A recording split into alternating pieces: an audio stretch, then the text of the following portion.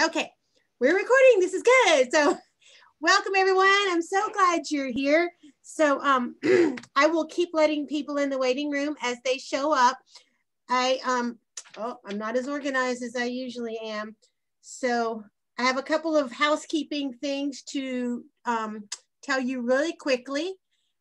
Most of you look like regulars, so you're used to this. So if you're not muted, mute yourself. The camera, you can have on or off. We do love seeing your smiling faces, though, I will say. So you all look beautiful. And up in the top right-hand corner of your screen, if you're not used to the whole Zoom thing, I really suggest putting it on speaker view so that you can really see Julie. And I will introduce her in just a second. I want to tell you all, this is our 8th class for the Curious Musician.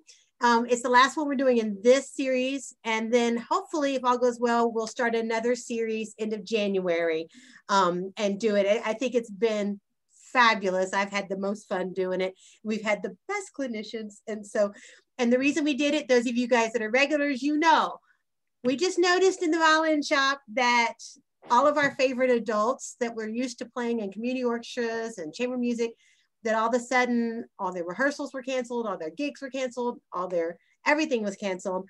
And they just started losing their mojo. They got sadder and sadder. They would come in and they'd say, oh, I haven't really touched my violin, you know? And so we decided we needed something to kind of keep everybody really enjoying and loving their instrument. So that's what this came from. If you have ideas for clinics for our next session, please email me at huffmakerviolins.com. Go on our website and just fill out the little thingy. I could use it. I know we're going to do one on vibrato. I'll find somebody fabulous for that. So speaking of somebody fabulous, and tell your friends if they missed this, it will be on YouTube. I'll try and have it up by tomorrow. We'll see how fast I am this time. So speaking of fabulous, like I tell you every time, my favorite thing about the classes for the Curious Musician is I get to hire all my favorite people in the world. and this is super cool because tonight we have extra special awesomeness. So Julie Rossiter is an amazing musician, an amazing teacher, and we go way back.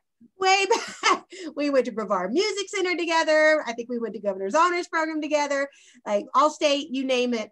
So, and lo and behold, she brought her wonderful friend and my friend too, Elizabeth Alvarez. Can we call you Liz or Elizabeth? Which we prefer? Liz is good. Elizabeth will sound very strange coming. Okay, Liz is good. Liz was all, we did GHP together. I know we did Allstate together. Allstate, yeah. You know, and so we're all the same age. That, you know, that was maybe 10 years ago that we did all that, right? Yeah, just about. Yeah, you said it like that. Yeah. So I am going to turn it over to Julie and Liz. And if you have questions, put them in the chat box and I'll monitor it and we'll throw it at them. Welcome, ladies. Thank you. Thank you. First of all, I want to say thank you to Huffmaker Violins and to Anna and to this amazing community, because this is how we all get better. It doesn't matter if you're a professional or if you're an amateur or whatever, like the more we help each other and the more we collaborate, the better we all are. So we're here tonight to talk about the bow. I find that throughout and you guys probably all agree with me, I know we're all string players. When you're first starting out, we put a lot of focus on left hand. It's all about the left. Everybody is worried about the intonation and your left hand and how you're holding. Well, that's great. That is perfect. And I thought Liz said to me the other day, she was talking to our classes. She and I teach together. I teach at Lambert High School, started the program in Forsyth County, and Liz is the other half of my brain. She helps me with so many things, directing the orchestra. She directs our chamber music program there. And tell them what you said about the bow as opposed to the left hand, the right hand versus the left hand. Well, it just so happens I had my 4 more advanced private students all had bow things going on that particular day. And I was doing some exercises with them And I differentiated left hand with right hand, that the left hand is the what of our dialogue. And the right hand is how. How do we say it? So when we say no, no, no, no, you know, those are all different ways to say the same thing. So it's just, you know, parallel that to our playing. We can play G all day long, but we can play it 100 different ways and more because of our right hand, not because of our left hand. Right. So we're here tonight to talk about the how, and just to give you more tools in your toolbox to be able to come at this so many different ways. So Anna was kind enough to poll everybody and ask, you know, hey, do you have any questions? What kinds of things can we talk about that will be helpful to you? So we're going to kind of go down the list of some of these questions. The first thing, oh, and I'm a violist, by the way. Liz plays violin and viola. We played in a quartet for 20 years together. And I do teach all of the stringed instruments, but I kind of came in the back door as far as teaching public school. So I had a private student and I did her a favor. She wanted to start a strings club, and I was a professional like freelancer, taught private lessons, and I said, yeah, I'll help you, cool. And it accidentally, I have become now an orchestra teacher, and it's wonderful and it's really exciting, but my strengths are definitely on the viola. So there are a lot of very universal things as far as bow hold and relaxing and things like that we're going to talk about.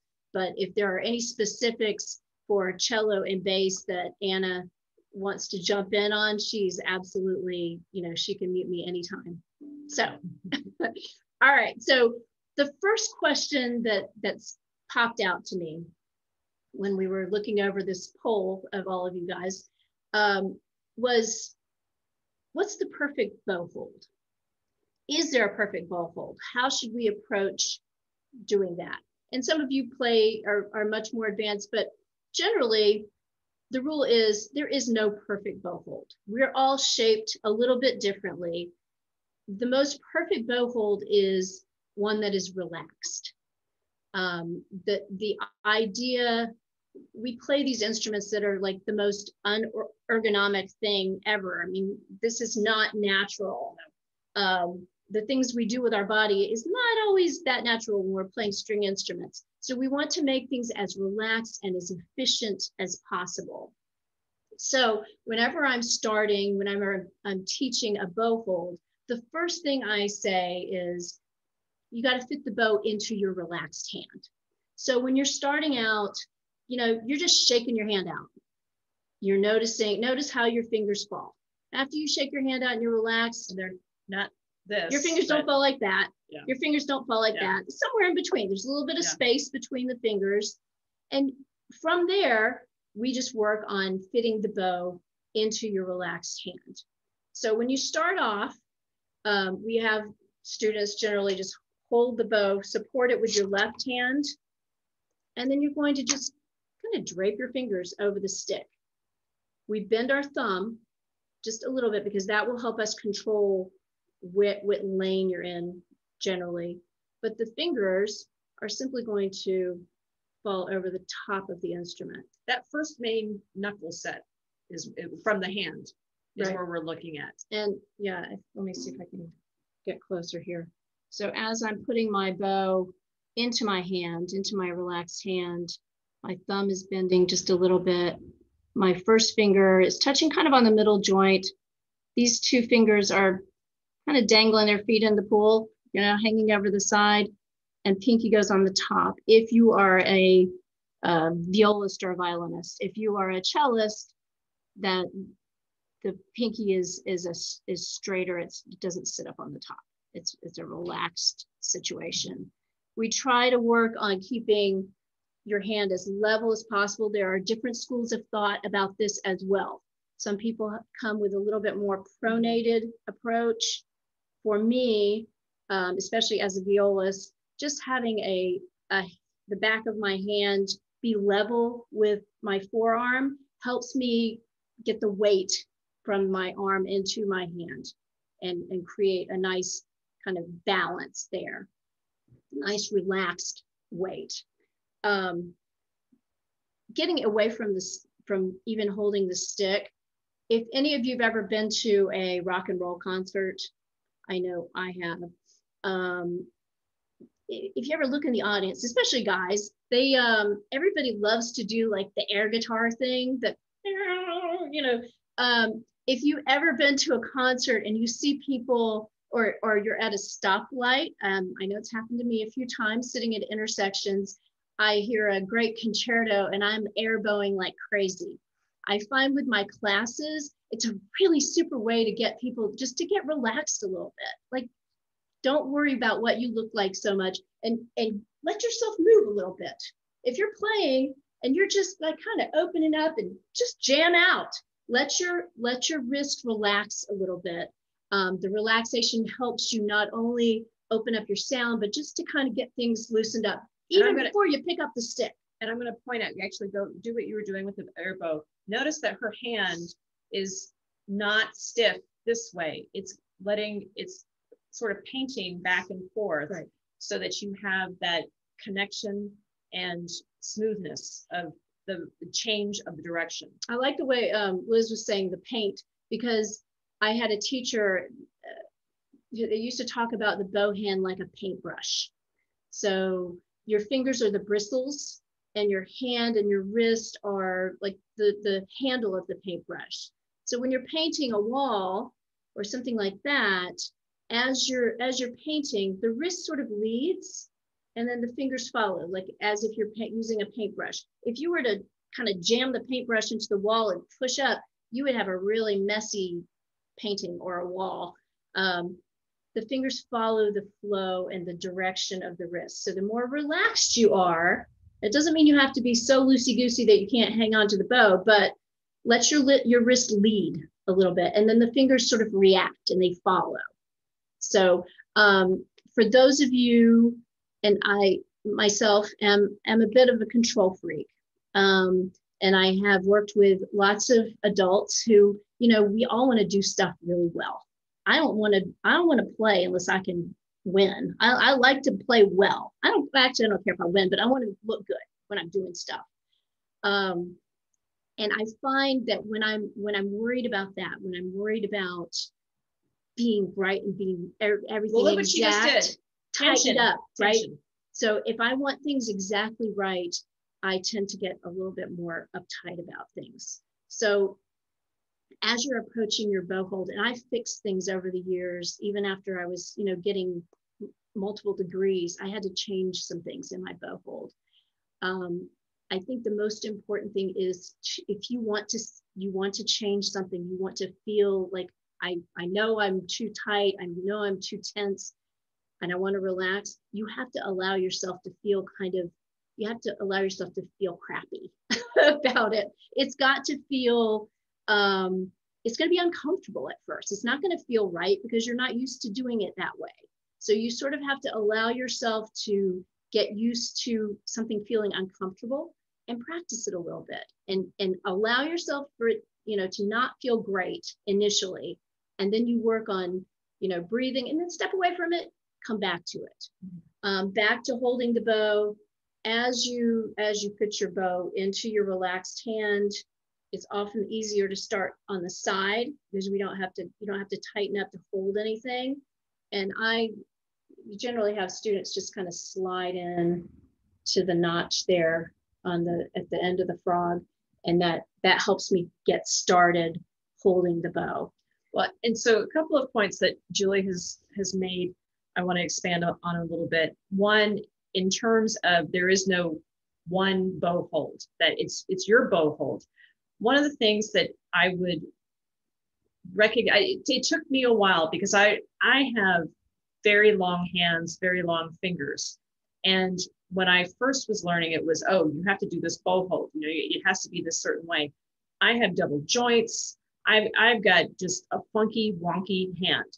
And I basically got to the point where I had to ignore what I was being told and let my hand do what was natural for it. And I would highly recommend the idea of that concept from letting your body do what it needs to do to be comfortable. If you have tension, you will be uncomfortable and you will cause harm to yourself. But with that said, know that if you have a shorter, more compact kind of hand, even what Julie was suggesting, you might be closer to the tips of your fingers versus the palm of your hand. For me, I get really close to my palm and I still have inches hanging over the stick because I just have long fingers and that's how it is. If I had this kind of more pronated type of grip, even if it's bent, I feel very insecure about how I can control the stick and be relaxed at it at the same time. The other, and to that point, so if you are adjusting at all your bow grip, to Julie's point, it's going to feel uncomfortable. Not because you have been doing anything wrong or right, it's your muscle. There's a muscle memory issue going on. Your hand knows what it feels like, just like when you brush your teeth. This is what I tell my youth, go brush your teeth with your left hand or the opposite hand of what you use. And you will discover that you have to think about it. Now you don't have to do it because you brush your teeth with that hand and it's all well and good. The same thing's going to happen here. If you make any kind of adjustment, you have to give yourself time, your muscles time to learn it. And that may take a day, a week, a month. So patience and just willingness to recognize that being uncomfortable is progress. Right. There was a guy when I was at Indiana University. There was a teacher there who was a jazz icon, David Baker. And in the practice building, there were 3 floors. And then the top floor is where all the jazzers practice. And Dave Baker would lurk in the hallways where the kids are practicing. And he would just listen outside people's practice rooms. And when someone was particularly struggling through a passage, like a saxophonist, or somebody was working and they were messing up, and they were working and they were messing up, he would fling open the door and go, "You sound bad, that's good," and he'd shut the door and walk off. But the great thing about that is it should sound bad first. You got to allow yourself to do that, and then you can move forward. Give yourself that. That's your gift to yourself. And then as you go forward, then you kind of can relax a little bit. It makes it easier. Along the same lines with the relaxation, one of the first things I do, besides just getting the hand on the stick and relaxing that way, is just practice raising your shoulders all the way up to your ears and then stop and then drop them. We hold so much tension. Even our muscles, just this. Yes, we use these muscles. So relaxing this helps relax this and moving forward like that. So just kind of remind yourself what relax feels like. There are some questions in here about full bow, straight bow, keeping your bow parallel to the bridge, things like that. So let's talk about those things next. One of the best exercises I found for keeping your bow straight, and of course, as you align your instrument, as you're practicing, you want to make sure, I always use the mirror because the angles are so weird on your instrument that if you're looking straight down your fingerboard, what looks straight is not straight. So to angle yourself so that you are facing or perpendicular to the mirror or parallel to the mirror with your instrument, it will help you kind of line up, and then you can figure out where the angles are. When I first start off, I try to make sure that I do have that the stick is parallel to the bridge, but I'm also creating kind of a little box here with the top part of my instrument. So that's how you kind of situate yourself. Again, put your bow down for a second, because I'm about to show you something that changed a lot of what I do with my students. We call this the rub. The rub is basically this. You're going to put your left hand straight out like this. Take your right hand, put it on top of your arm, like right at your elbow. And you're going to practice rhythms going down bow, up bow, So if we were to play ba-da-dum, ba-da-dum, be-da-dum, you would do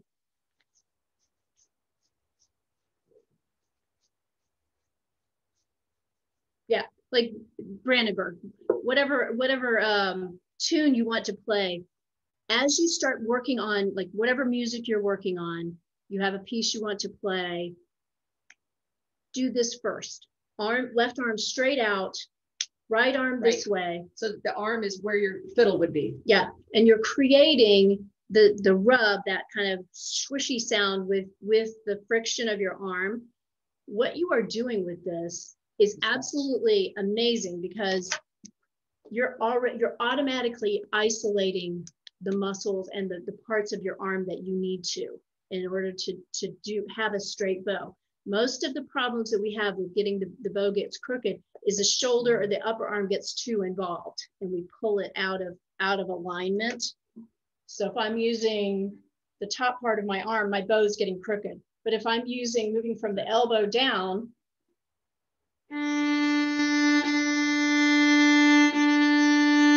I'm isolating a little bit more. Now, does this mean your shoulder is frozen and doesn't move at all? No, but the motion doesn't start with your shoulder. The motion is coming from the elbow down. So the shoulders, you're relaxed, but that rub exercise with whatever piece, you can take your orchestra music and go through and create that sound first.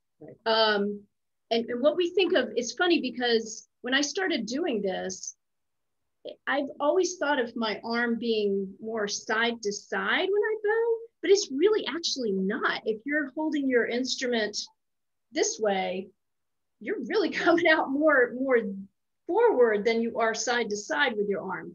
And when you start thinking about it like in that way, it helps you control the straightness of your bow. So thinking from the elbow down, if you start with an exercise like this, it's going to simplify everything. It's so much easier when you get your bow into your hand and on the string.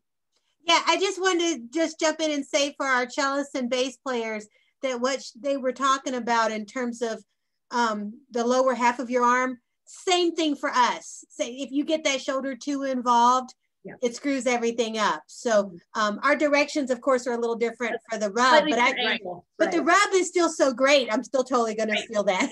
Because it isolates, it puts the onus on the elbow.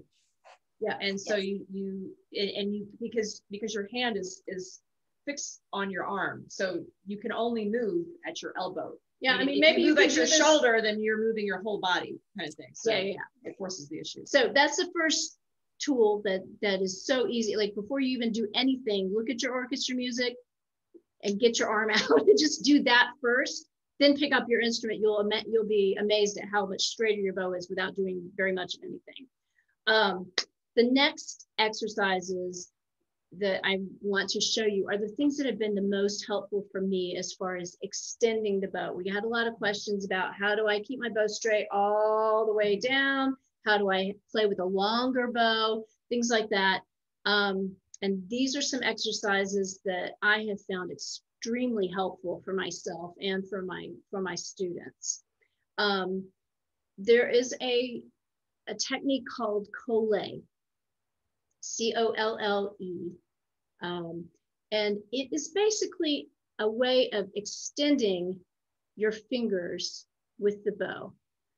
Just at the very end, without doing anything else, it's a way of giving yourself like just that little bit more in the bow without having to do anything fancy with your arm.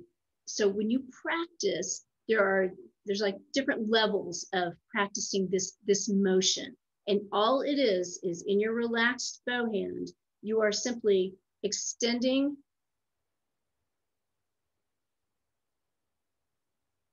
your fingers and then bringing your bow back towards your palm, or bringing your fingers back to your palm, like bringing them in. So starting curved, extending, and then coming back. When you start with this, when you start this motion, the first thing that you are going to do is you're going to start it just simply holding your bow with your left hand. You're going to place your fingers on the bow. However, if you're a cellist, You're going to have a straighter pinky. But we're going to start. You're supporting the bow with the left hand, and you are simply going to keep your thumb bent, but you are going to extend those fingers. And then come back. Extend, come back. So you're going a little bit out. Maybe turn it to the so that the frog is. Help me. Okay, yeah, like this. So my pinky especially, you can see how it's straightening. The fingers are extending like that. You start off with this exercise, supporting the bow with your left hand. The next step is to do the same stroke, but do it on a pencil, not with a pencil, but on a pencil. We're going to hold the pencil and you're going to put the bow at 3 different parts of the bow. We can start at the frog. You're going to put the bow on a pen or a pencil and do the same thing.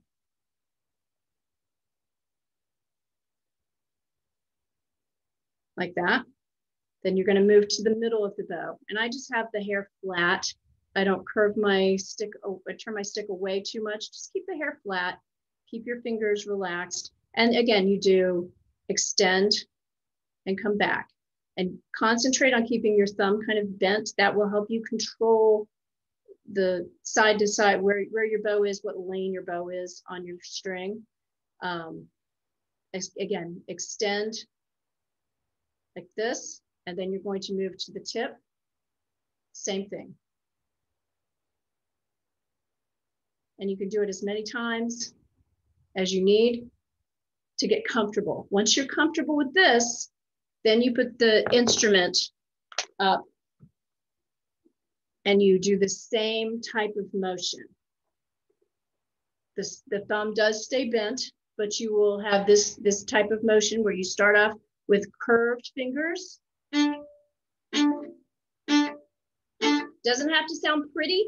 It just needs to be a short, it can be a very short motion. You want to use, this motion starts with the fingers. It does not start in the arm. You do not move your wrist on this. This is a very much an isolation of the fingers.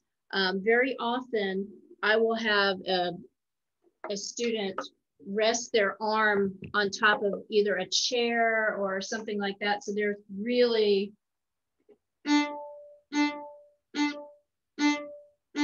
that kind of stroke. So you're controlling, you're isolating just the fingers. These are the, this is the way that you are going to allow yourself, as you get to the ends of the bows where you think you're just about out of everything you've got just a little bit more to add, either at the tip or at the frog. It will help you keep your bow straight because you don't have to do anything fancy with your arm to make things stretch out. The extra bit of finger that you have at the top or the bottom of the bow will open you up and allow you to have a little bit more room to move. Once you've exercised, once you've done this at the frog and the middle and the tip, then you're going to start to put this exercise into play a little bit more. So you can start with a down bow, and then you add a little up bow at the very tip. So you can play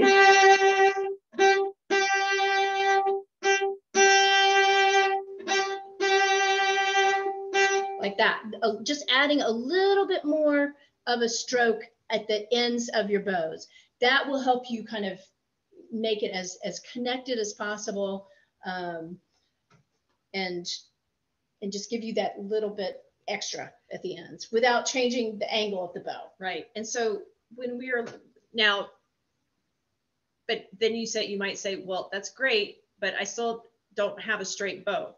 So a few things to be aware of. And as Julie was pointing out, it's that box when she was first making, you've got that box that you want to create to have that straight bow. When we are pulling our bow across the fingerboard, or it's otherwise doing any kind of curvature, again, that's the shoulder that's in motion versus our elbow. And you can see how much, I mean, I'm exaggerating, of course, greatly, just to be able to do that. And I'll do that. Yeah, I'll go over here. This is the teacher chair. Well, do-si-do. So if I'm exaggerating so you can really see how that's going, that's all about my shoulder motion. As soon as I isolate my shoulder and move it back and forth, it's more straight. One of the things that I've done this off and on when I feel like I'm not getting that extension, and it kind of goes with it. I'm doing what Julie was talking about with the collet, but applying it in a different way, so that I am starting at the frog and just placing it. And I will do this in a mirror so that I can really tell how well I'm straight or not. And I'm very mildly lift, or not very much, just half an inch or just enough not to touch the strings. Move my bow all the way down and then stop at the tip, so that it's air bow basically. And you're doing it slowly. It's a great control exercise, because you don't have to worry about what you're playing. I'm holding my instrument on the ribs, and it's just about, because the nice thing about being adult is that we can analyze and try to break it down into pieces of what the heck is going on, what do I need to look at.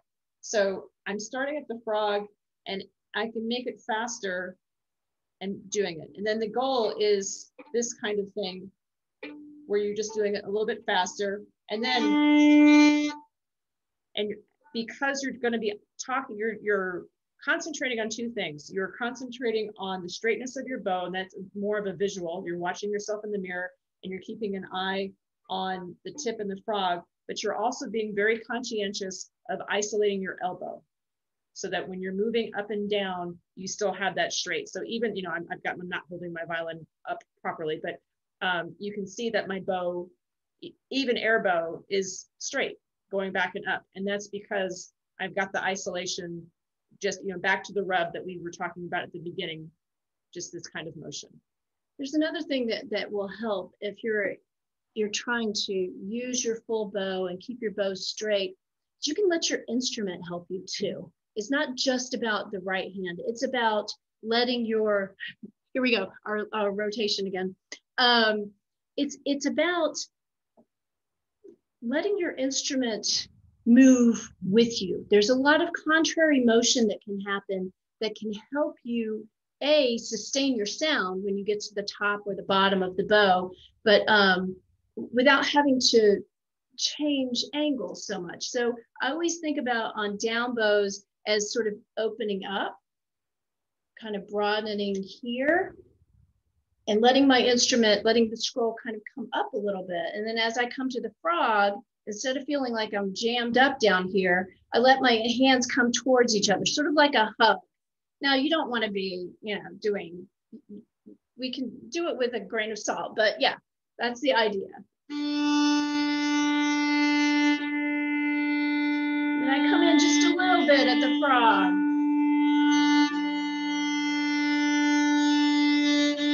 And notice how that's where I can curve my fingers a little bit.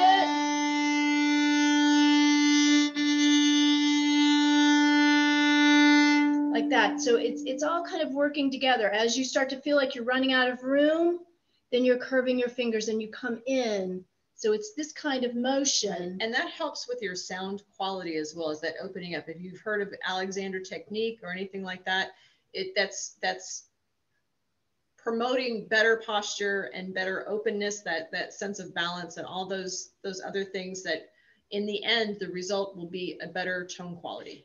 And it's a way of not stopping the string also.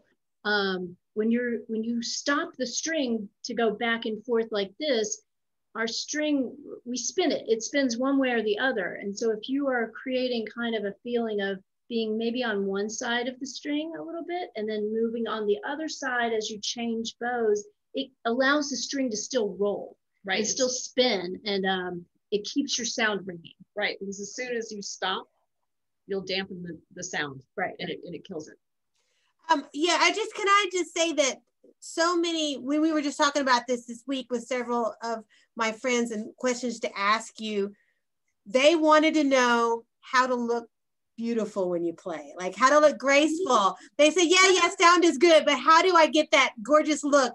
That was it right there. Were you all paying attention? Because that was it. Well, it's funny because it's such a what we do is, I'm sorry if there's any band people in here. I don't mean to offend, but God, we're way more fun to watch than wind players, right? They don't move very much. They don't have to. I mean, if you're trombone, yeah, but when we can do this and create, it just relaxes you more if you can move. But yeah, it does kind of create this, maybe not a figure eight, but there's something that kind of flows with it, and that helps. And think too about all that we do, regardless, left hand, right hand, standing, sitting, all those different aspects of how we have to play our instrument. Think about good posture. If we were sitting in a chair, when we tell our kids, sit up straight, you need to sit up straight. You need to sit on the edge of your chair. You need to have, maybe be on the balls of your feet, depending on what you're doing, to have that energy. But not, if you're sitting like this, slumped over, that looks painful. And so it probably is painful, but you're immediately compressing things, keeping yourself from being able to, how can you extend if you're all scrunched up? So just by sitting up, standing up, and having that posture, especially across the shoulders, that just helps enormously, because then you have room. You've got room to extend your bow and do all the things that you ultimately need to do. And that's one more thing. When we're talking about letting your instrument help you, let the instrument come to you or work with your bow. If you're worried about like having your bow get crooked, the first thing you should think about is where's your instrument at this point? Because a lot of times we pull in and we do things that we're not even aware of. So if you even just open up your instrument, like just open up your posture a little bit, sometimes that fixes a crooked bow more than anything. You're just, do this, get your nose in the air a little bit.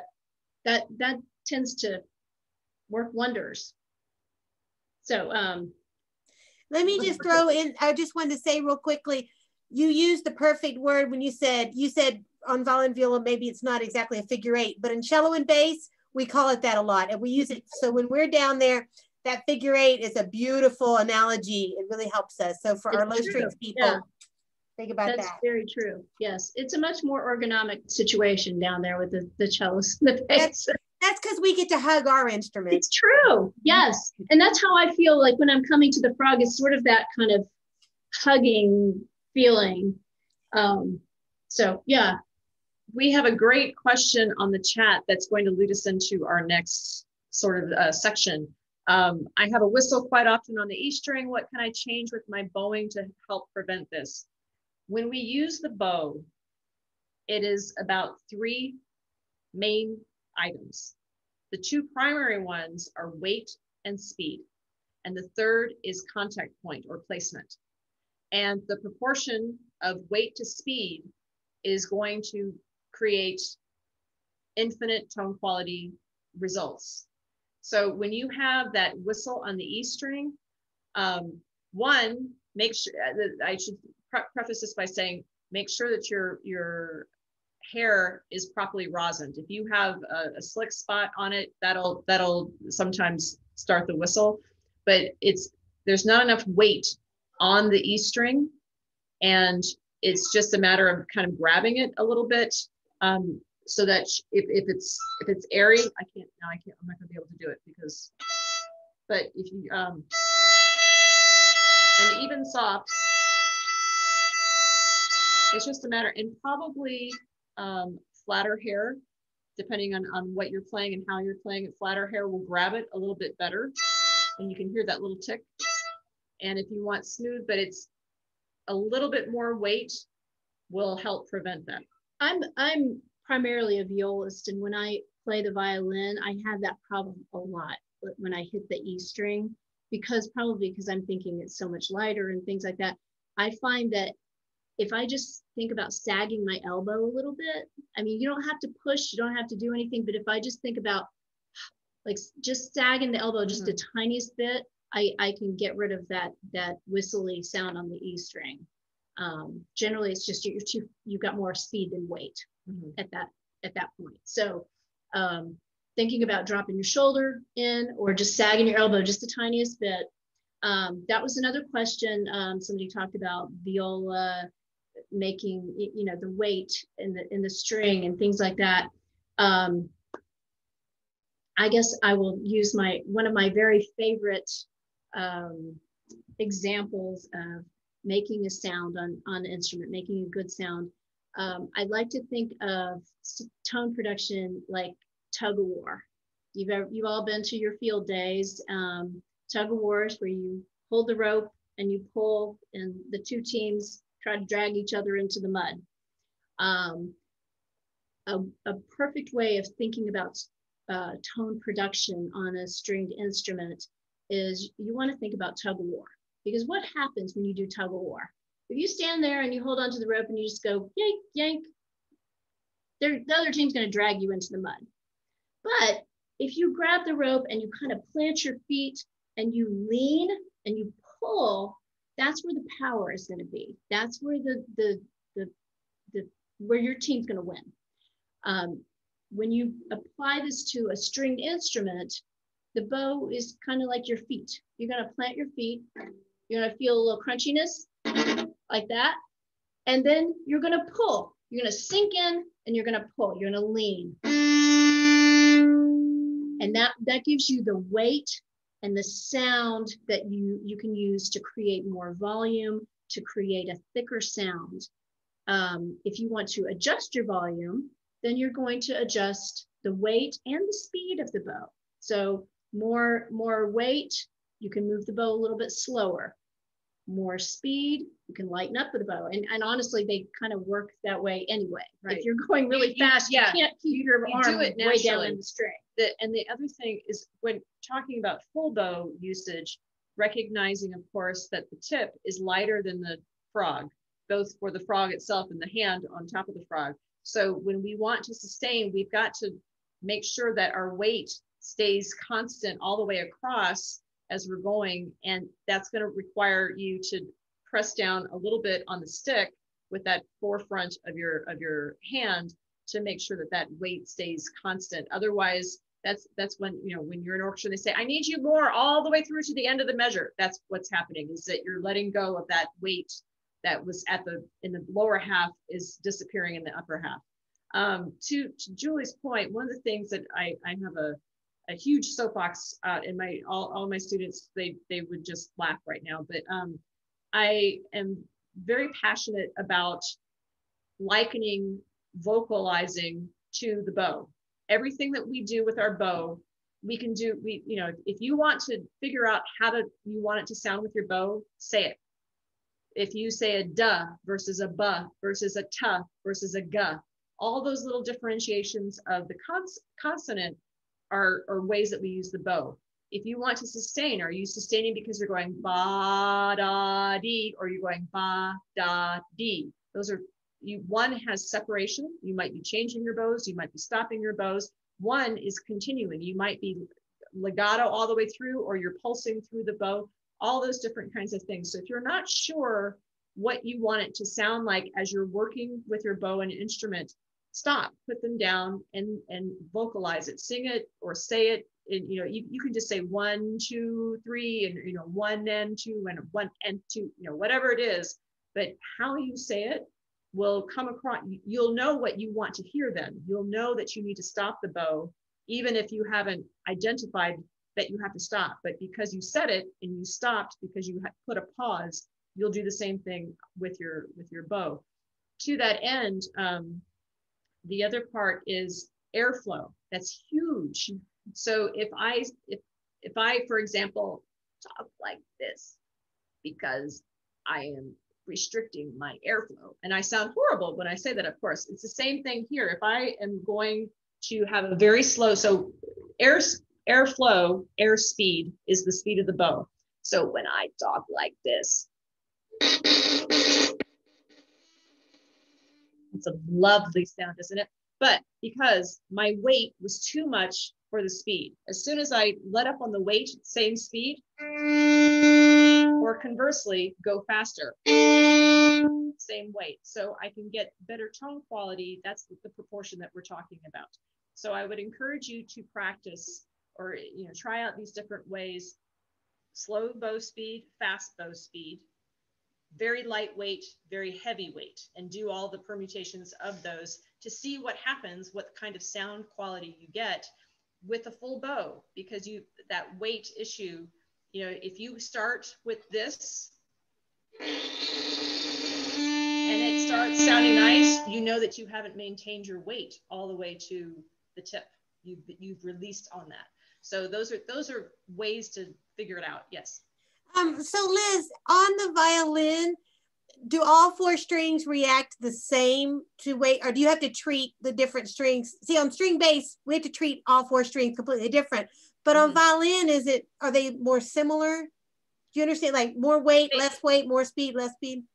They are more similar. The G string is, I think, the one that we have to be at least the most careful about. With too much weight, we can start sounding like a sick cow if we use too much.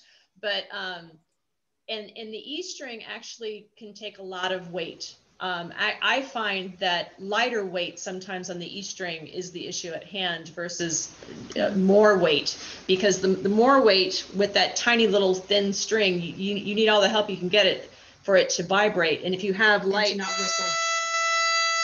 Yeah, it's that balance. You can get away with a slower speed on the E string than you can if you have a slow speed on the G string and too much weight. That's when you'll have that kind of pitch differentiation that occurs. So I think also we worry a lot about sounding scratchy. I know with students of all ages, well, all of us, we worry about sounding like that scratchy string player. And so much of what we worry about is right under our ears. So a lot of what you hear, if you're worried that you're too scratchy on certain things, sometimes that's just surface noise. And that all of that doesn't carry. If you've got a relaxed weight in the string, I call it crunchy and fluffy. Like some sounds, you know, I talk to my viola students like, that's a little too fluffy for me. I want a little bit more crunchy. If you have a little bit of friction on the string, you feel that, and then you sink in and pull, you are still going to hear some under your ear. That's okay. Like that doesn't carry more than, you know, a few, not even a foot. So if you're trying to project to a big audience, to have a little crunchiness, to hear a little surface noise, that's good. You should have a little surface noise. I can hear a lot of surface noise right now, but I know that I am able to project a clearer sound because of that weight, because I'm pulling, because I'm sinking in. So just be aware of that too. Don't be so hyper aware that you're trying to make everything so nice that it won't project. So and to her point about surface, another, thank you for that segue. All the flat hair versus a flat stick hair versus a tilted stick, so that you're not using all of your surface area. Flat hair, we tend to learn, and because we see it and we're imitating it and even taught that way, to have an angle with our stick as we're going. But a lot of times we want that flat hair. We want to get every square inch that we can possibly get, and especially on the faster notes. So if that kind of noise, so it's tiny bow and all the surface area, and you'll hear that scratchy, you know, that kind of clicky kind of back and forth, and that's good. That's giving us articulation. It's making it, there's a clarity of sound that we produce. Very good. Also with sustaining, if you think about, you know, we all tend to lose a little bit of sound when we come to the tip. The bow gets lighter there. It's helpful if you're trying to create a long, sustained sound throughout your bow to think about NASCAR. So NASCAR. Did you know that race car driving and violin, you know, string playing is hand in hand? So the really good race car drivers, like everybody can drive really fast on the straightaway, but the race car drivers that tend to win, that do the best, are the ones that like when they come into the curves, when they come into the turnaround, they speed up. Everybody else is putting on their brakes like, uh-oh, I don't want to wreck my car. The ones who really know what they're doing are the ones that speed up on those turnarounds and then get ahead of everybody. They can pass them. So if you're thinking about, you know, the Jimmy Johnson or whoever, the success is in the turnaround, is the sustaining part. That's the important thing. So when you get to the ends of the bow, that's not where you slow down. That's where you kind of, you push it, like pedal to the metal there, baby. Just move towards the frog and or towards the tip and don't slow down. That will help you keep the sustained sound. If you're thinking, you can also think a crescendo a little bit, just so you keep that sustained feeling. But if you're trying to keep a sustained sound, don't slow down on the turnaround. Just keep the bow even and keep it flowing. The fingers, the loose fingers, will help you kind of sustain that. But be excited about, like, we're excited about the holidays. I'm excited about winter break. As soon as winter, can't wait for winter break. And I sort of think about when I'm trying to sustain my sound, like, I can't wait for this up bow. I can't wait for the down bow. Like, I can't wait to get there. You have to think like that when you do that. It will really help you keep your sound open and keep everything kind of ringing. And that's you can step away from the technique of that as well in terms of the music. So when she was saying, you know, we get to the next bow turn, where are you going musically? You know, that part of that is, if you're going to the downbeat or you're going to the big beat of whatever, you know, however many beats, or on the off beat, what kind of rhythm are you playing? All those things are going to play into how fast your bow is going. If you have half notes and quarter notes and eighth notes all in a melodic line, and you want a big, huge, full sound, you're going to be going slower on that half note because you need to more mileage on that, and you're going to have to move your bow faster on the eighth notes if you want that same level of sound. So understanding that speed, weight, proportion, again, comes into play there. I'm trying to look through all these questions and see if we've hit on a lot of them. We talked about the weight being in the arm or weight being in the string. That's a feeling of heaviness. I talk about being in the string all the time. Again, that's the shoulders up and let it go. Yeah, and feeling that weight, that tug of war, kind of planting your feet and pulling kind of sound, leaning into the string. Because if you're tense, you're reaching up almost, you're holding up. So your weight is not there. It's not hanging. And if you let it go, then it's sagging. Think sag, you know? Yeah. Really good question here. How do you keep from getting tense when you're playing repeated bow strokes? We were working with our students a couple months ago on the Holberg suite. That's this pattern. Yes. That's just and after a while, you know, it's really easy to short circuit. You know, your arms, and it's tiring. It's exhausting. So when I have, and especially as a violist, we have a lot of repeated patterns over and over and over again. And aside from slipping into a coma, you also have the problem of being, you know, like it's easy to get tight. I have to make a conscious effort, and there's no really big secret. I physically make myself drop my shoulder.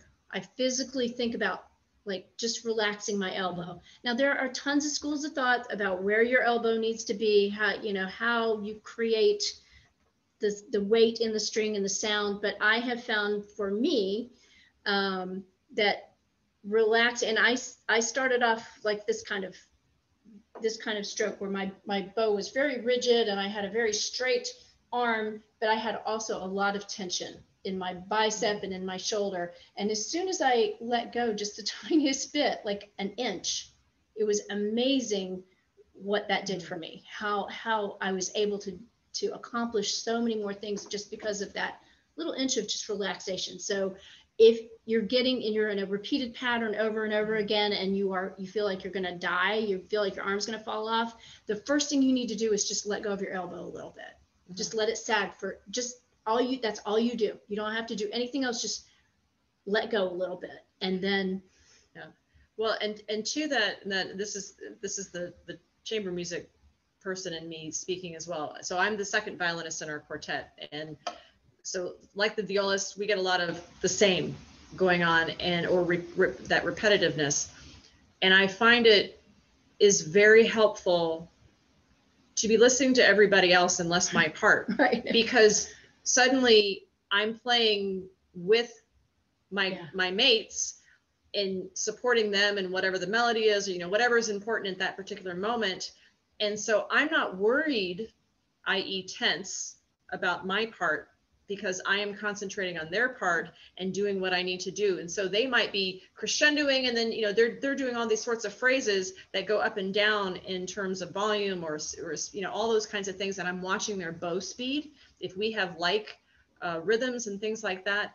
So when you're matching as much as possible, supporting what they're doing, part of it is distracting yourself from the point of view of what's going on. But there are moments of relaxation and that you acquire because of that other player. Right. So knowing what the music is, and you don't have to be watching them. You're listening while you're looking at your music. That also is, when I was growing up, and I still get nervous. I was the poster child for nerves, and I don't know if any of you have ever experienced the jittery bow and the tension that nervousness creates. I had a really hard time with that.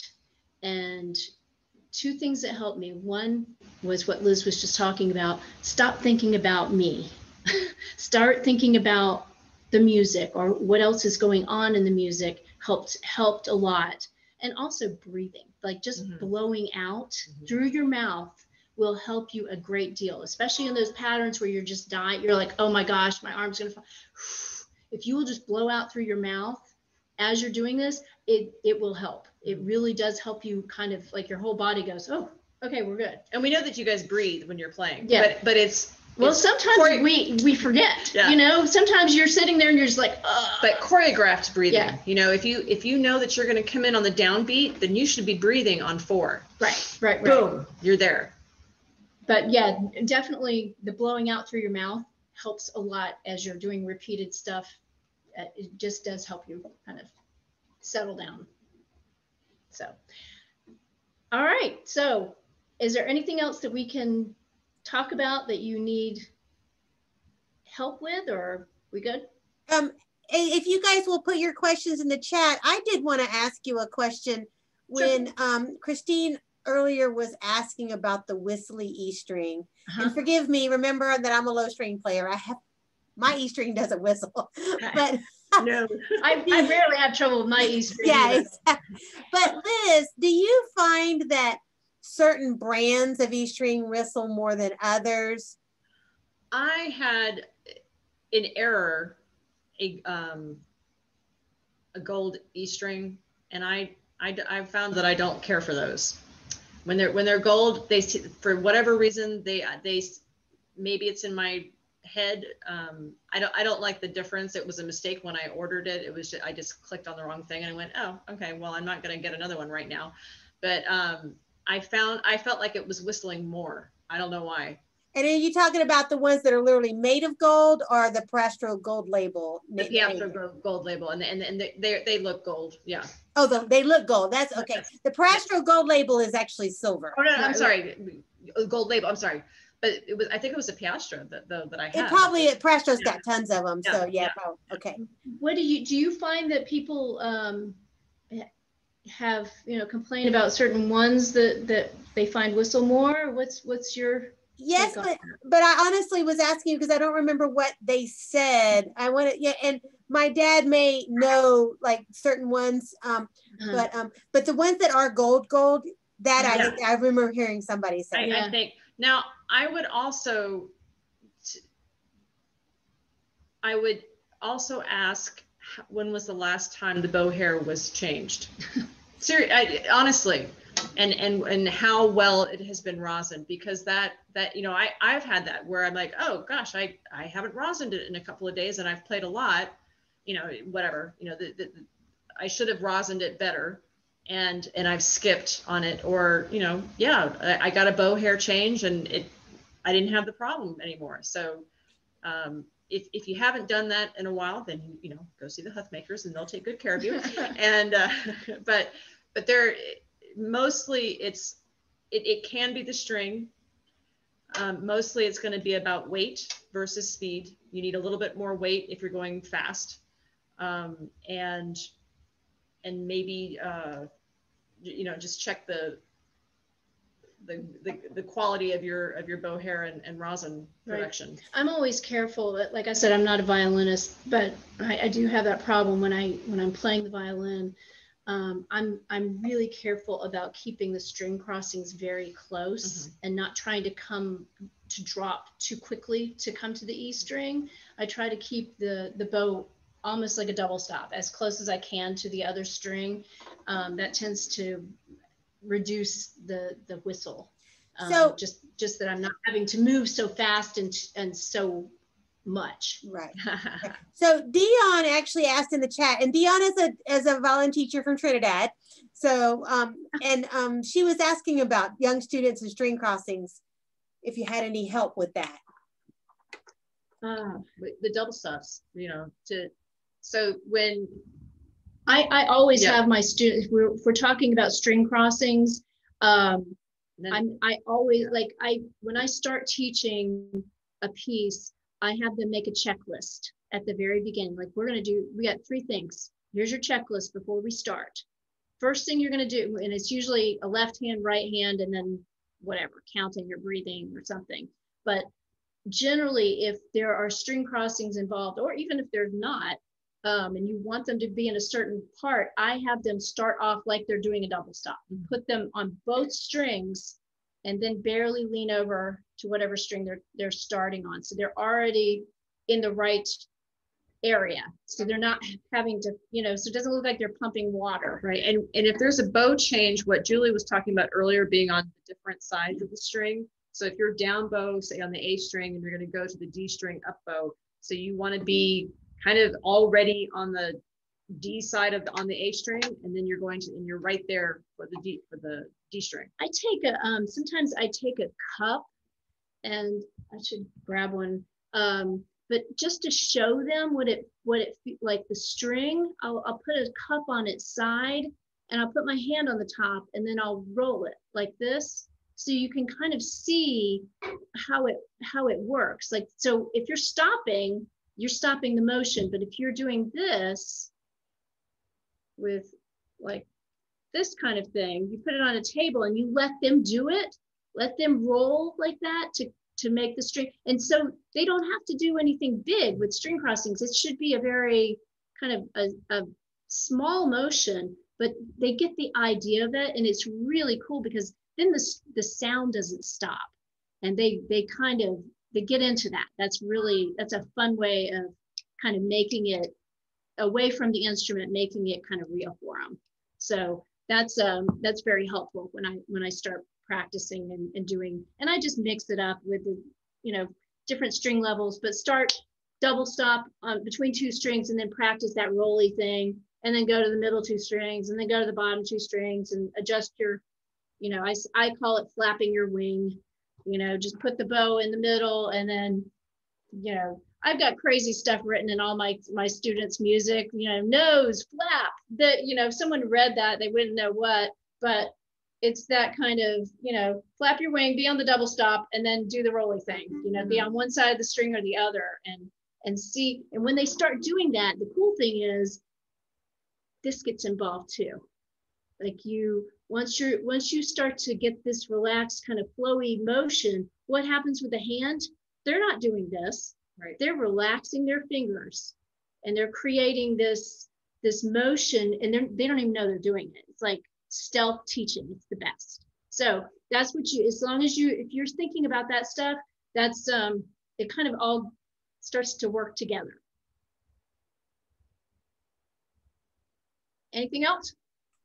Yeah, I have a question. I know we weren't supposed to talk about this, but can you guys give us your best helpful hints for practicing? How long? How to approach it? How much is too much and not enough? My because I try to practice every day. I have, and I used to do this with my own children who neither are professional musicians, neither will be. And I told this to my students too, like, if you can practice 10 minutes a day, like get your instrument out and start practicing. Generally, most people will practice longer than 10 minutes.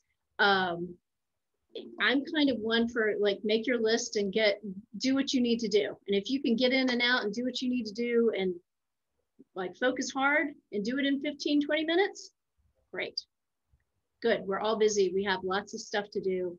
I give myself that 10 minutes, and sometimes that's all I get. And sometimes I keep playing and I love it and it's wonderful. I think for the two, they're sort of going hand in hand. If possible, have a designated time, because then it becomes routine. And you're like, oh, it's and attach it to something like, oh, I'm gonna practice for 10 minutes after I brush my teeth, whatever, or after supper, or whatever it is, so that it creates an expectation. And then when you're practicing, kind of dovetailing what Julie was saying, I will identify what I'm very specific. I get very down. It's like an outline, a very detailed outline in my brain of, this is what I'm going to practice on. These are my goals. And and it might be just 2 measures because I have a crappy string crossing that is, sounds horrible and I need to work on it. Or it could be a difficult rhythm or whatever, but it might be 30 measures, or it might be 1, it just kind of depends. But I have very specific goals and I don't worry about anything else. I'm a list maker, so I love to check things off my list. Even I even check things off. I even write things down that I've already done, so I can check them off. So when I'm practicing, I literally go for this is really, my private lessons. I could write about 3 things down and just give them a slip of paper and say, hey, pay me $5,000 and I'll never see you again. Just do these things, because I say the same things all the time. But when I do this, when I practice for myself, I just go to the parts that I can't play, like these sound bad because that's good. Work on that part. Like you go right to the problem. And I do what my teachers called edging. My teacher called it edging, I think, because you go to the edge of the piece and you do a measure and you do it 3 times, and then you do the next measure 3 times, and then you put them together and then do the next measure. Some people call it linking. I find that saves me the most time. It's how I practice. I literally go to the stuff I can't play. I go right to the middle of it and do that. And my magic number is 5. I do a measure 5 times, and then I'll back up and do that measure. And, I work it back into the piece. And, by the time you've done 15 minutes, you've probably played the thing, it's in your muscles. It's right. You've done that section 50 times if you've spent 20 minutes. So the other most effective. I think is very important is tempo. If you don't know how to do something, you're learning it, or it's difficult or whatever, you have to slow it down. You have to slow it down. And what I do for myself and for my students, I slow it down so that I have everything under control. That my bowing, my fingering, my ability to adjust, my mental speed and all of that, so that I'm not distracted.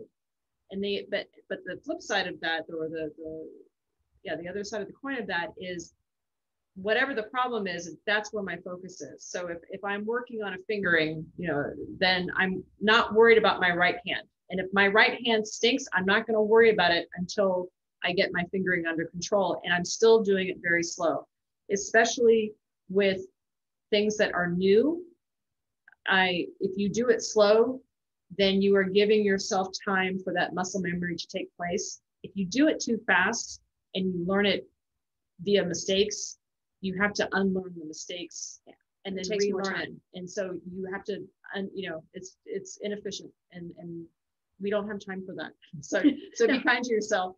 But yeah, it's a very, it was something that I didn't have in high school when I was really starting to get serious, and I kind of learned it on my own, and it's something that I share with my students and as much as I can, because it saves an extraordinary amount of time if you can be methodical about what you're doing, and have that. I give myself 3 things. This is what I'm going to do, and I got to do it this way, and blah, blah, blah. Checklist. I was reading in the comments, the practice on the days that you eat.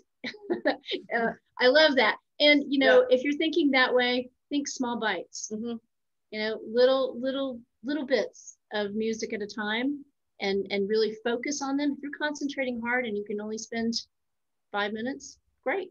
Then, you know, you've gotten a lot done. You did it. So, yeah. So I don't know if you guys saw, and I don't know if you remember, but we were talking, you mentioned the Holberg Suite, and I went, oh, because my dad taught us all we did the Holberg Suite at GHP when we were all there together. Do you remember that, like 1,000 years ago? Yes. And for those of you guys watching, my dad's sitting up there listening to this. So it's kind of like a mini, what was that, 1980? It's like a reunion. And you know, that piece is, I mean, the hair standing up on the back of my neck right now, because when it's done well, it's so exciting. It's so awesome that we do what we do. Good music is good music. It doesn't matter that, and that's the other thing that comes up. Oh, you know, I want to play this and that and the other. You know what? Play what you want, play what you like. Good music is good music. It doesn't matter what genre it is. It doesn't matter how simple or complex it is. Right. Good music, and play what you love. If you play what you love, then you'll continue playing. It's powerful. Yeah. And people see that. And that's, you know, when someone, I don't know if it was you, Anna, who, you know, how do you be beautiful? You be beautiful because you're playing music that you love. And that it comes out. It's very visible. That's my favorite sentence of everything that was said tonight. You're beautiful if you just play music you love. Definitely. Awesome. Well, if anyone has any more questions, you can throw them in there. Betsy said that that all your suggestions were a great help, and she thanked you very, very much. So before we do end, are either one of you taking private students? Because sometimes our participants will ask, and doing Zoom and stuff. So if any of you guys are interested in asking questions and contacting them, you can certainly go through me and I'll send it to them. They're both on Facebook, I think. She's not, but I see her every day, so I'll pass along any message. You got my email and my contacts. Yeah, we can make sure that anything you guys want to say to them gets to them for sure. So, and can I just say, you guys have been amazing. I learned stuff. This is awesome. Everybody's clapping for you, even if their cameras are off. You can, I promise. So, thanks, guys. We're flattered and very honored that we were in. Thank you. We're happy to do this kind of thing. I hope we can all be together soon, and we can all get together and just play. Can't wait. It's gonna happen. It's gonna happen soon. Yes. Soon. Definitely. Yes, definitely. I will look forward to that. Thank you guys so much. Thank you. And thank you guys. I hope to see you all. I will put the new information for the new series in on Facebook, on the Huffmaker Violins Facebook page, and try and send it out to what community orchestras I know of and that kind of thing. Fantastic. I hope to see you all. You guys that have come to like 6 and 7 and 8 of these, I love y'all. I feel like y'all are my best friends. So, so now everybody go practice. Yeah. Right. But not for very long, just a little while. Just a little bit. All right. Good night, everyone. I'm gonna